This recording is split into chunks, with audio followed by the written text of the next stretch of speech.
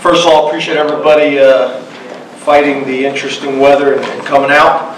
A couple things, reviewing the Michigan State game. First of all, obviously a bunch of unique situations. I've been doing this for 23 years and have never had a weather delay at all, let alone 3+ hours or whatever it may be. First of all, got to give Michigan State and Coach D'Antonio a bunch of credit. I do want to address kind of the issue at the end of the game with me running off. I just happened to look to my right after the field goal went through and saw a number of players, or a couple players, running off the field. Koa Farmer is one of the best kids that we have in our program, and there was probably 3 or 4 kids that were doing it, and he happened to be one of them. Koa came in and talked to me, got great family, is an unbelievable kid. I don't want anybody to think that Koa is not one of the best kids that we have in our program. He really is. But I think we had a few guys that were probably handling the situation different than we would like. So that got caught on video. But I want to make sure that everybody understands Koa Farmer is an awesome, awesome young man. And we met on Sunday about that. He reached out to me. He wanted to come and meet with me about it. And he's just a very conscientious, thoughtful, good kid. So I want to make sure everybody understands that. Obviously, we have got to be able to be more consistent offensively. I think that the biggest factor in that game was the turnovers. It's hard to win. When you turn the ball over 3 times on the road against a good opponent, you're going to have a hard time being successful. We got to find a way to get the quarterback pressured on defense. We haven't done a great job of that here recently. That's a really good quarterback we faced. But I think that was a major factor in the game. We weren't able to get pressure on their quarterback. And then special teams, we just haven't been as clean the last couple of weeks as we've been. On a positive note, one of the areas that I thought we've been struggling this year on defense was sudden change. And I thought our defense handled the 3 turnovers extremely well. Those 3 turnovers came out to be 2 punts and 1 takeaway. So that was a real positive. We want to build on that. But we got to get our running game going on offense. We got to get off the field on 3rd down. And then on special teams, we got to just be a little bit more consistent with everything we're doing. So that is our Michigan State review. Get on to our opponent this week in Rutgers, and Coach Ash, who's doing a nice job. Obviously they're coming to our place. Going to be some challenges with that, with it balancing homecoming, Military Appreciation Day, which is always a great opportunity for us to make sure that the people that serve our country know how much we appreciate them, and Penn State does an unbelievable job with that. Obviously offensively, they're pro-style offense that mixes some spread concepts and RPO concepts in there a little bit. Got a lot of respect for Jerry Kill. Matt Limegrover and Jerry were together for 17 years. Got a lot of respect for him. Defensively, they've moved to an odd front defense, which is different. We don't see that very often. It changes how you have to game plan. It changes your blocking schemes in the running game. It changes your blocking schemes in the passing game from a protection standpoint. And then on special teams, Janarian Grant is always an issue and always a concern. So we need to be ready for that. But I feel good about the opportunity. Obviously, I'll have a better idea after today, with today being our first true really game plan practice for them. So open up the questions. Start with Rich Scarcella from the Reading Eagle. Good afternoon, James. Hey, Rich.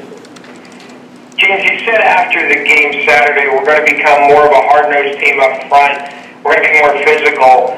How do you go about changing a team's personality or identity 3/4 of the way through the season? Yeah, it's not going to happen overnight. We got to keep stressing it. We got to keep stressing it on both sides of the ball. We've had some injuries that have factored into that as well, but we need to be able to create space on offense, and we need to be more physical and strike our keys and win our one-on-one matchups defensively. So it's not something that's going to change overnight. We have done some really good things this year, but we need to do it more consistently, and we need to do it in every circumstance, at home, on the road, ranked opponent, non-ranked opponent, conference game, non-conference game. We just need to be more consistent with everything we do. Bob Flounders, Harrisburg Patriot News. Hello, James. How are you doing? Good, Bob. How are you? I'm good. James, just wanted to get your thoughts on the defensive end play against Michigan State. You didn't have Ryan Buckle. Obviously, you lost Lawrence Brown, and you moved Kevin Gibbons to the end. But how do you think he did? How do you think the group did? Yeah, I think obviously whenever you lose, two, starters at one position, that's a challenge. You lose Lawrence Brown early in the year, and now you lose Buckholz. That's a challenge for me to sit here and say that we don't miss those guys and we didn't miss those guys on Saturday, would not be truthful. Hopefully we got a chance to get Buck back here sooner rather than later. I think Kevin Gibbons does some really good things and brings some real value there, but obviously he doesn't have nearly the accumulated reps at defensive end that he does at defensive tackle. So the more experience he gains there, and then the more we're able to develop some of the younger guys, that'll be helpful, because we are missing those two guys right now. There's no doubt about that. Derek LeVar, Wilkes-Barre Times leader. Hi, James. How are you? Good, Derek. How are you? I'm doing well. Sort of piggybacking off Rich's question about becoming more hard-nosed up front. How do you go about making that change? How much of it is mentality, and how much of it is scheme and play calling, do you think? Yeah, I think it's all those things. It's a combination of how we practice. It's a combination of mentality. It's a combination of development. It's a combination of recruiting. It's a combination of scheme. It's all those things. That's a challenge, especially when you face really good fronts. And I think it's created some opportunities for us as well. I mean, Trace has thrown for a bunch of yards, and that's a big part of that, because people are so invested in overloading the box. And that formula has been pretty good to us, when we don't turn the ball over. But obviously, when you're having a hard time running the ball and you're throwing for a bunch of yards, and those things are, creating great matchups on the perimeter and great throwing situations, and you win, then you can live with it. But you still need to improve in some of those areas. But when you turn the ball over, then that's obviously where you have some real challenges. So we want to become more balanced as much as we possibly can, but it's not going to happen overnight. It's going to be, just a constant growth each week, each day, each practice as the season goes on. Mark Wogenrich, Allentown Morning Call. Hi, there. Hey, Mark. How did the players respond to your message that you said after the game, and I'm assuming you said that after the game, of returning to the formula that you said works?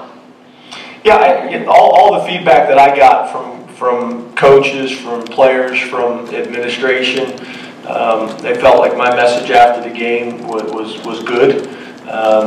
Looking at the guys' body language and things like that, it seemed like it was received well. I think last year we started to have some conversations that we hadn't had in the past, and this year we had a little bit of conversations that we haven't had in the past, and it kind of opened that door. And once that door was open, we started to have a little bit more of those conversations. And I'm just a huge believer. You take care of today, that will take care of tomorrow. So we are going to make sure that we get back to the formula that got us here in the first place, and that I believe so strongly in. And it's not like we had gone far off that model or that formula, but we cracked the door open. And when you do that, you start to kind of hear more of it than you should. Frank Bodani, New York Daily Record. Hey, thanks for your time today, James. Hey, Frank. Hi. As far as penalties go, you guys are one of the least penalized teams in the country before Ohio State. Those numbers doubled the last 2 weeks. How surprising is that? What do you do to make sure that then doesn't become a trend going forward here at the end? Yeah, I'm pretty comfortable with that. I don't think it is a trend. We've been that way all year long. As you guys know, I turn penalties in to the officials each week, and I don't feel like it's a trend, and I don't see that's a trend. I think that there is a part of it when you play high-level competition and you're playing high-level athletes, you see a little bit more of that. But I don't see that being a trend for us. I really don't. You know, and again, we study all those things, and I turn those things in and have discussions and study the tape and talk to, you know, some guys that we have on our campus as well about rules interpretation. We have officials in practice every single day. But, you know, I look at the whole thing and the whole season, and we've been one of the better teams in the country in penalties, and we've had 2 games where it's spiked up for whatever reason. But, you know, we'll continue to study it and make sure that doesn't become an issue. Joe Giuliano, Philadelphia Inquirer. Hi, James. Hey, Joe. We talked this season about getting Saquon the ball more in space, but have you seen that being done enough? What has the defense done to prevent it from happening more? And do you feel like you're having to keep in Saquon more to pass protect because of the pressure on the quarterback?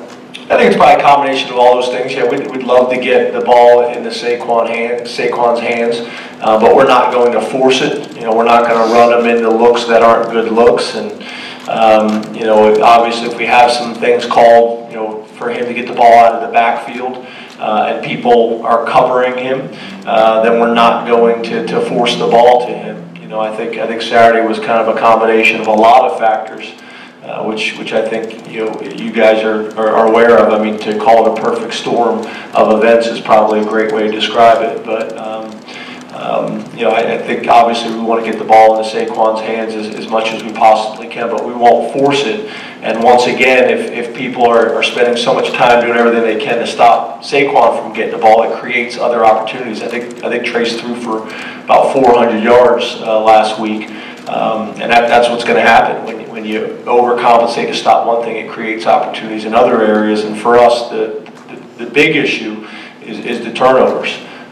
You know, this isn't about creating stats for one person. This is about finding the best ways to win, and you know, this is a chess game, and the defense is going to try to do things to take things away from you, and you need to be able to take advantage of the opportunities that scheme or that style presents.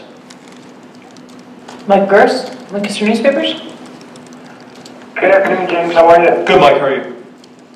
I'm good. I'm good. I wanted to ask about something you said after the game on Saturday night. You said you don't believe in goal setting, and I think I know what you mean by that. But could you? Some people might find that surprising that a football coach doesn't believe in goal setting. Could you expand a little bit on that? How you sort of arrived at that idea? But you know, maybe I haven't come out and said it that direct way. But you know, for my 7 years as a head coach, every speech I've given, you know, talking to the team, you know, clinics, things like that. That's something I've always believed in. I think goal setting is a powerful and useful tool for some people, but you know, it's not something that I've ever used from a leadership position. For us, it's about our formula of how we do things, not necessarily setting a goal. I think, you know, what I learned early on as a head coach is you set a goal that, you know, some people may seem as a fairly aggressive goal. And then you reach that goal. It's human nature to take a deep breath and feel like you've arrived. And now you can reset another goal, but I don't think it has the same type of effect. And then I'd also make that argument, if you set a goal and that goal is no longer attainable anymore, then that has an impact as well. So, you know, for us, I'm just a big believer that you wake up every single morning, you maximize the day, you prepare the best you possibly can, you train, you do all the things necessary to put your program or your organization or your team in the best position to be successful. So you focus on the formula, not necessarily on goals and things like that, because I think goals in a lot of ways can limit you at certain times. Donnie Collins, Scranton Times Tribune. Afternoon, James. Hey, Donnie, how are you? Doing well. Not the pass rush not getting to the quarterback the last few weeks, whether you send 4, 5, or 6. Is there a reason that you've seen for that on film? How much is the quality of the competition playing to that? And is there something you could change, maybe different blitz packages, some other adjustments to kind of help that along? Yeah, I think it's all those things. I think it's losing Torrance Brown, it's losing Ryan Buchholz factors into that. It's the quality of competition. It's some things that we can do to help the guys scheme-wise. It's continuing to develop young players through fundamentals and techniques. It's all those factors, every single one of them. It's not one specific, issue. It's not one specific concern. It's all those things. We'll open up to questions here in the room. Raise your hand and we'll get a mic to you.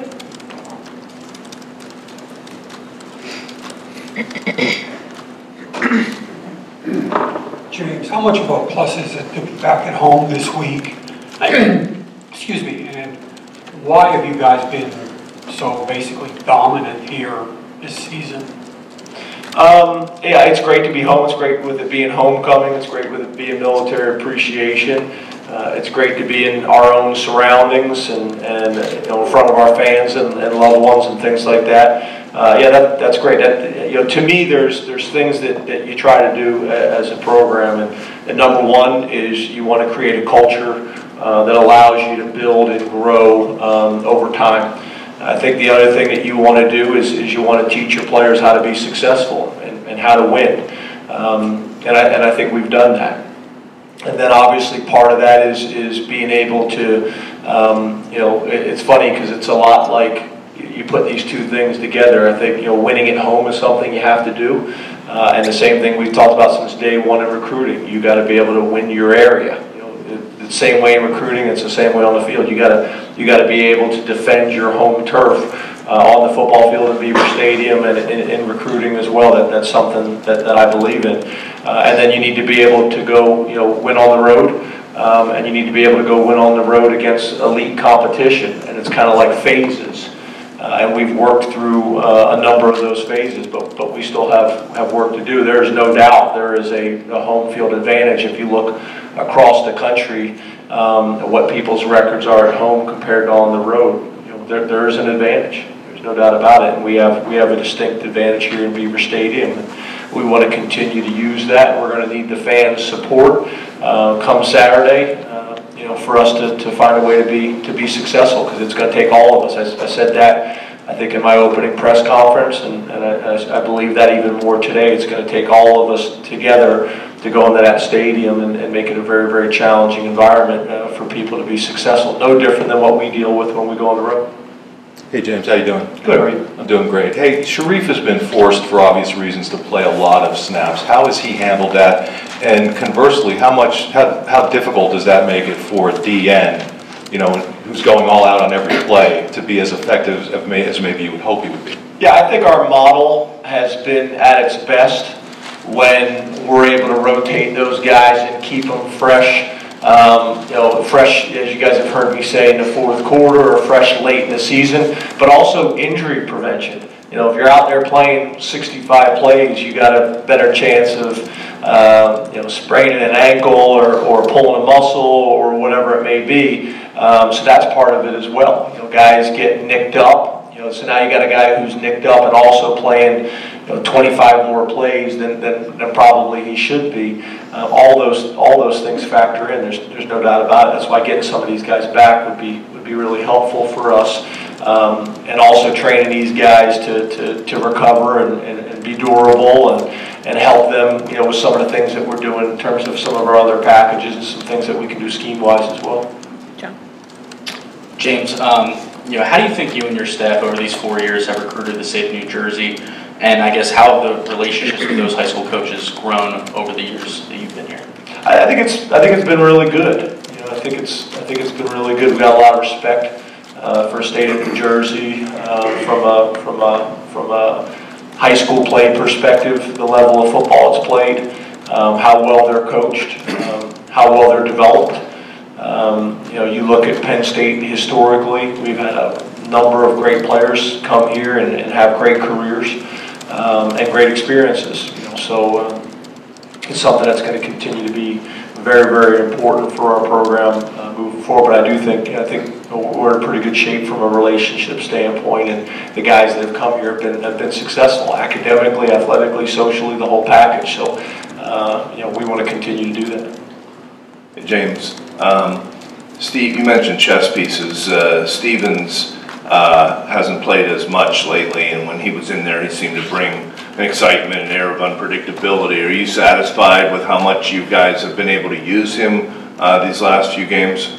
Yeah, I mean, we have plans and we have models and we have things that we discuss, game planning, and I think almost every week except for maybe one, we had that package as part of the game plan. And then as the game goes on, Brent Pry is the defensive coordinator, Joe is the offensive coordinator. They feel like there's a time and place for certain calls or certain personnel groups or whatever it may be, and depending on how the game is going, they're comfortable calling at that time or not. But Tommy's been great from a preparation standpoint, and like I said, more times than not, we've had that package. And now it just comes down to when we're calling it and does the situation warrant it and does it make sense.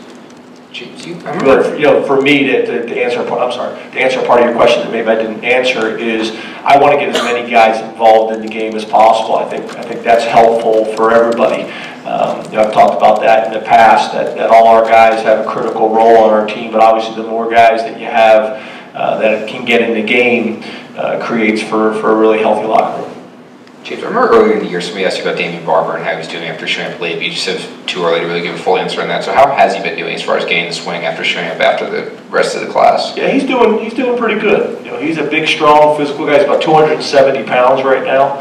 I think he's got a future on the defensive line, whether it's at defensive end or defensive tackle. We'll see just kind of how he continues to grow and develop. He's a conscientious kid. I think this has been a huge adjustment for him. Obviously, losing that time in the summer, that's hard because football, if you don't come in the summer, you have to adjust academically, athletically, and socially all at once. Where a lot of other sports, where they don't start till the spring, it gives them an opportunity to come in and adjust academically and socially first. Academically and socially first, and then make the adjustment to an in-season schedule in the spring. So that's one of the challenges. That's where I think the summer school philosophy that the NCAA adopted a few years back has been really helpful for all sports, but specifically football. Saquon is clearly a great talent, but he's been held under 100 yards rushing in 6 of your 9 games. What would you say to the people who think that the onus for that should fall on you guys and what you're not doing, as opposed to just simply saying that other teams are loading up to stop Saquon? Well, I think one of the ways that we've been approaching it all year long, and I think for a good portion of the year, he's been leading the country in total yards, kickoff return, receiving yards, and rushing. And that's kind of how we've approached it all year long, and I think it made sense for us, and we've been successful that way. Once again, we can get into situations where we're going to hand the ball off just to hand the ball off to Saquon Barkley. That's not who or what we want to be offensively. We're a spread RPO offense, and if you decide to overload the box based on numbers, we're going to throw. And there's a lot of offenses across the country that do it that way, and they're successful. And this formula had worked pretty good for us for the last year. We've been winning games, and we lost the last 2, so obviously it's easy now to critique it. But we want to get better at running the ball. We want to get better at protecting the quarterback. But we've had one of the more explosive offenses in the country in terms of yards, in terms of points, in the last year. So I get it. Saquon's one of the better football players, if not the best football player I've ever been around. He's able to be explosive in so many different ways, and that's what we want to do. We want to get the ball into his hands in a lot of different ways, and I think that gives us the best opportunity to be successful. James, good afternoon. You said Saturday night that you thought the team is too finesse, kind of at this point, and I know you had said earlier this year that offensive linemen are usually kind of the nicest guys, and you wanted them to establish that mean streak. And Matt Limegrover had kind of said the same thing when we talked to him.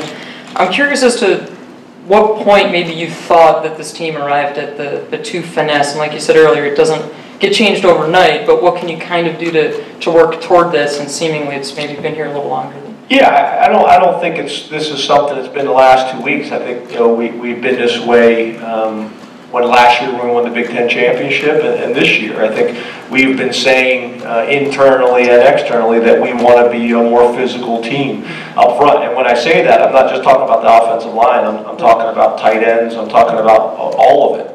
I think that's something that we can do a better job of and need to do a better job of to take that next step as a program. You know, especially when you get into games like last week where, you know, the weather, you know, could make it maybe a little bit more challenging to throw the ball, you know, the way you want to throw the ball. So, you know, this isn't something that just showed up in the last 2 weeks. This is something that we've been talking about being a more physical unit up front, O-line, D-line, tight ends, really every position. I think that's an area that we can improve. And again, you know, these things aren't just, you know, showing their ugly heads after the last 2 games. We've been talking about these same issues after wins as well, but we've been able to make up for some of those things with explosive plays or leading the country in turnover ratio. You know, we've been doing a lot of good things, and you know, again, there's you know, the best programs in the country have areas of need or areas that they need to improve, and we're no different than them. James, where does Rutgers fit in on your list of rivals? And would you expect the rivalry to become maybe a little more intense as they become more competitive? Yeah, that's not how we approach things. Hey James, how are you? Good, how are you? Good. Looking at Rutgers, at least on paper, they lead the Big Ten in like sacks against.